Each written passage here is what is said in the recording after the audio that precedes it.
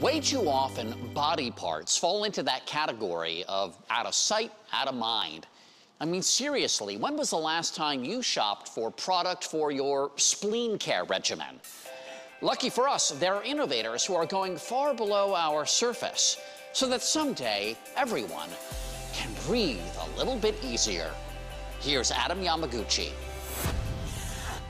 A successful organ transplant faces many challenges, including finding a suitable organ donor, as well as potential rejection of the donated organ by the recipient's immune system. But that could change over the next decade because two medical innovators spent 15 years working towards this, successfully growing a real, functioning human lung in a lab. I headed south to Galveston Island, Texas, and the University of Texas Medical Branch to meet doctors Joan Nichols and Joaquin Cordiella, who first met at a lunch in 2001, where they brainstormed the potential science needed to grow a lung on a restaurant napkin. So basically, to make a lung in a lab, you start from making small pieces of lung tissue.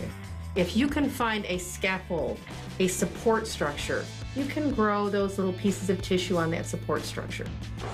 The process of growing a new lung is like tearing down a house to its studs and frame, then rebuilding it with new materials. Joan and Joaquin tear down a discarded lung to its basic structure, then grow a new one by adding healthy lung cells. This is where mad science happens. What I'm going to show you to start with is production of a scaffold. This is a pig lung. It's been in here for a couple days. You can see the edges of it are white, and the rest of it is kind of pink. So this process that we do is what takes the cells and the blood out of that lung so that we can make this into a perfect scaffold. Okay, so you're at this point stripping all of the cells, all of the blood away, but leaving the collagen and elastin structure. Dr. Cordiella showed me what a good scaffold looks like, demonstrating its strong elasticity by pumping air into it. The next step is to take stored lung and vascular cells and attach them to the scaffold foundation, which is done by pumping or pouring liquid containing the cellular material into a sealed chamber. This is like the equivalent of plant food.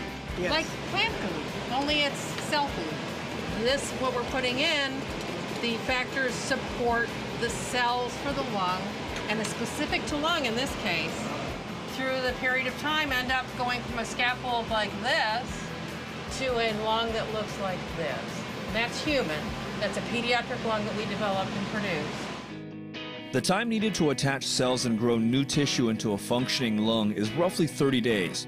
And even though a human lung has been grown, only a pig lung has been successfully transplanted into this happy guy named Harry. Harry's bioengineered lung and his normal lung look very similar. Not perfectly similar, but really similar. The ultimate goal is to successfully grow and transplant a human lung using a person's own cells, giving them a new organ custom-made to work in their body. If we do this with adult cells and we can grow a small set of lungs for a pediatric patient, we prove the process. We could engineer lungs that match you. Yeah, no rejection, no immunosuppression. It's a big deal. It is a big deal when you think how this working lung, grown in a lab, began with two people doodling on a napkin.